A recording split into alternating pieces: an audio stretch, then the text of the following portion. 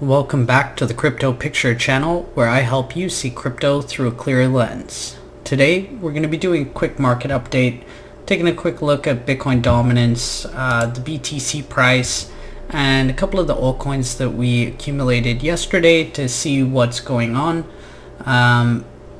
We also had a pretty good day with Galaxy today, 2 days in a row with 20+% in the traditional stock market. That's been an awesome performer, and I told a lot of the guys in my previously a Telegram group and now a Discord group to get into that, around $4, $6, $8, and now we're sitting at I believe around $26, $27. So it's been a really good trade as well. But jumping in here to the Bitcoin price, looks like we're range bound. If we can actually, kind of fit within this channel and just not really have an up or down trend, this could be really good for altcoins. We'll have to see what progresses, but, really what I'm looking for here is either a sideways consolidation within this channel, these two orange lines here, possibly down to this support zone, or we're going to go up and we're going to break this 2-year parabolic trend and make a macro top here, or a mid macro top, right? So I did go into the chart saying that we could be kind of seeing possibly a 2013 like structure playing out, which has 2 macro tops, which if we look at the BLX chart, this was also quickly going over the 2-year multiplier, so we saw significant gains here across the board as well. And or we could be putting in this one top scenario. But with everything going on in the world, and America just continuing to print dollars, you would think that the Dixie is going to start correcting at some point, which would be bullish for all assets, not just crypto. So we'll have to see how that progresses. Bitcoin dominance really still stuck in this range. Just a lot of indecision here. I would say, there's a real 50-50 tug of war here with,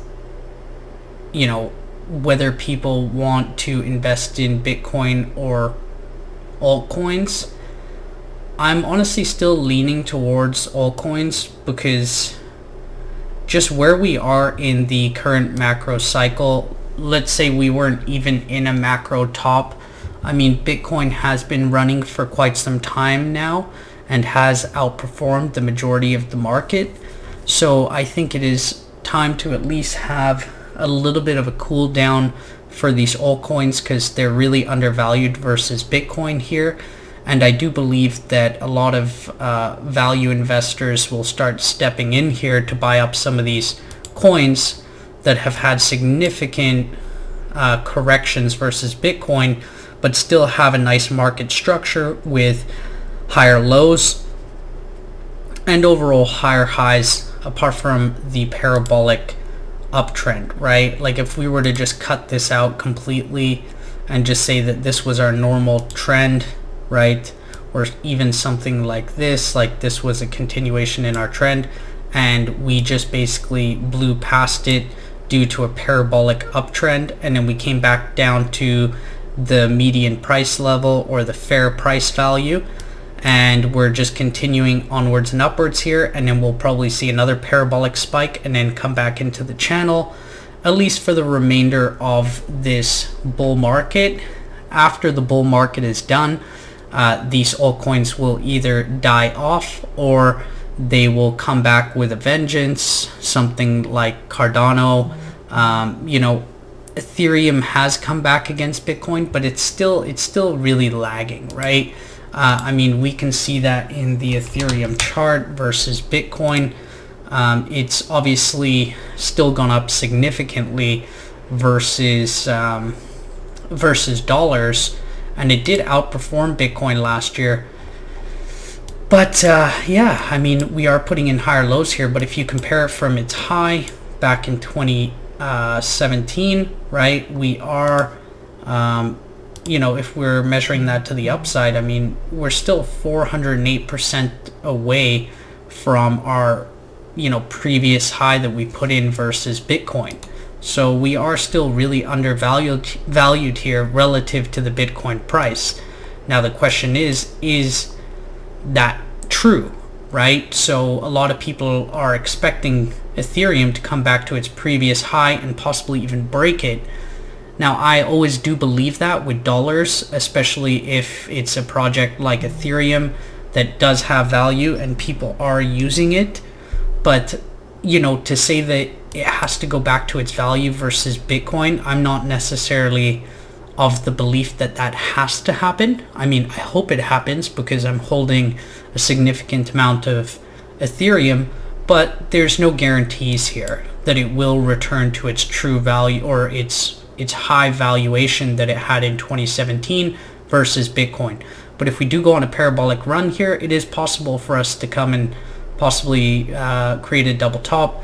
My targets are, you know, at least even if this was to continue in a, you know, macro downtrend versus Bitcoin, but still in an uptrend versus dollars, I still project that we'll get at least somewhere kind of in this area at least, right? And I know it's a big range, but I think this is like the minimum that we're going to kind of see for Ethereum, is for us to come back somewhere between the 0.04 level and the 0.07 level, let's call it, in our Bitcoin comparative. This would be a really low end target. I am leaning more towards coming up and retesting the top of these highs.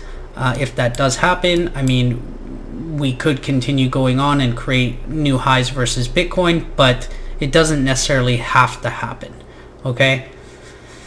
And as you can see, I'm charting everything in Bitcoin now.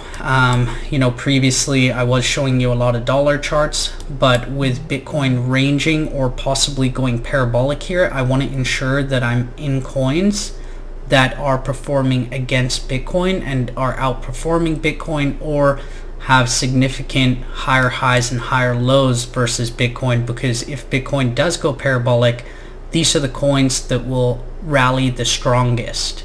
Okay, so looking at AVAX, really strong chart here. You know, it does look really good given that we can continue to hold this green support zone. I think that AVAX will continue to perform well. We are going up in USD value. I think we entered around somewhere around like 30 bucks or so yesterday. So yeah, we've seen about a 10% or so increase here, a little bit more. So that's been relatively good. EGLD really looks like it's forming a W structure here. It'd be really interesting to see if this one continues to rally, because this has honestly been one of the strongest coins versus Bitcoin after, you know, obviously it came out in a really horrible time. It came out in 2019, right in the thick of the bear market, but it didn't really go down as much as other coins. I mean, it's still significant, obviously, but if you compare it to a lot of other coins, a lot of coins went down like 99%, so this is still relatively good. We came up, we created a high, a higher low, a new higher high, and the question is are we going to put in another one of these types of corrections? I mean, it is possible, but I don't really necessarily believe that, because I think that we've seen the most parabolic gains out of Bitcoin versus altcoins, and this was during this time, right, from roughly actually about August to you could call it December, right? That's when we started seeing the altcoins kind of recover back against Bitcoin. So I think that I don't really plan to see this until the bear market starts, to be honest, and then we'll start seeing some of these altcoins decrease in value versus Bitcoin up to, you know, 70, 80, 90%, possibly more. But overall, yeah, EGLD is still looking good here. I'm still going to hold my position here. Unless it starts breaking some critical levels, I'm still bullish on EGLD. It's got one of the nicest Bitcoin comparative charts in the market. Zilliqa, I actually just looked at this. This must have just happened right now. But yeah, we were consolidating down in this zone. I picked it up on the support line here, and hopefully this is a real rally off of the support line here, because we failed here, but if you look here, we've had way more candles than previous breakthroughs. So I'm hoping now that we do have a confirmation that we are going to hold this level this time. And if we do, yeah, I expect new highs for Zilliqa, both in dollar terms and Bitcoin terms. Zilliqa is really close to breaking its all-time high versus US dollars. I believe its all-time high was around 20 cents or so, maybe 21 cents, and we're right around 18, 19 cents right now. And I want to be holding it when it breaks into new all-time highs. Curve has also been performing fairly decently. Got into this one around 240. I was in this position prior. I did take some profits around this area before we had like a huge drop off, and we're seeing bullish divergence here on it's present on the daily, not so much present on there, but the daily is you know, significant to see some bullish divergence. We have an anchor wave here which is deeper than this one, and we have a higher low and then a lower low. So yeah, some bullish divergence there, and I don't believe that is played out yet because it is on a daily. So I would expect at least a break of this, possibly to come retest these levels here. Doesn't look like that much, but that's actually a pretty decent gain here. It's about 55%, 50% or so. So we'll have to see how that plays out. RSR holding this level pretty good. I still don't feel confident enough to turn this into a support zone, but we are looking very constructive here. All right, it is looking fairly good. We'll have to see how that goes. Again, right, like every time we've broken this level, we've either not been able to even get above this level, or we've broken through and we've spent, you know, very little time here, right? Very little time, and here we're seeing an extended amount of time that we're spending above this level, which tells me there's a little bit more confidence and strength in the bulls. Okay, then we have VeChain also doing something similar, still kind of struggling to get above this resistance zone here. So we'll have to see how that goes, but if you do look at this, this is like a huge W here, with a higher low on this side with really constructive price action. And yeah, I wouldn't be surprised honestly to see VeChain at the end of this bull market to be, you know, about a $20 billion market cap conservatively. It's about a 3x from here, so we'll have to see how that goes. Then we have Rose. Rose is just retesting a previous zone here that we broke out of. We could see a couple of days just to reset the oscillators and then see some further price action to the upside. But I mean, overall, like since January, we've been setting higher highs and higher lows. So I'm going to assume that that trend is going to continue until it does not. Zilliqa, yeah, we just went over. Sorry, I had that duplicated there, but yeah, looks good even on a daily. Still some more room to the upside. And yeah, we are currently holding above this yellow line and using it as support quite nicely. And then we have Acro. Acro does also have some constructive price action since January. We got this higher lows and higher highs structure. I don't believe that this is a macro high yet. I still believe we have further to go in this move, so I'm not ready to call this a higher low quite yet. Until we see somewhat of a pullback, and then I would, you know, say that this is a confirmed local top. But for right now, I'm going to play with the trend, and you know, as we can see, the trend for Acro is still up, right? We could say that this is our median value right? We could say that this is, the trend that we started. We had our parabolic increase versus Bitcoin. We came back to a normalization in price, and now we're starting to see the volatility increase again to the upside, just like we did during this accumulation zone. And yeah, we're seeing some higher lows, so I do like that. And overall, we do have a higher low here, which was just a retest of previous price action back here in this accumulation zone in 2019. So yeah, I'm gonna leave it off with that, guys. Please like, share, subscribe.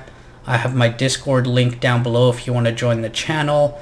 I did recently just start a Patreon group. If you'd like to support the content, it's super cheap. It's like less than like a cup of coffee a week, okay?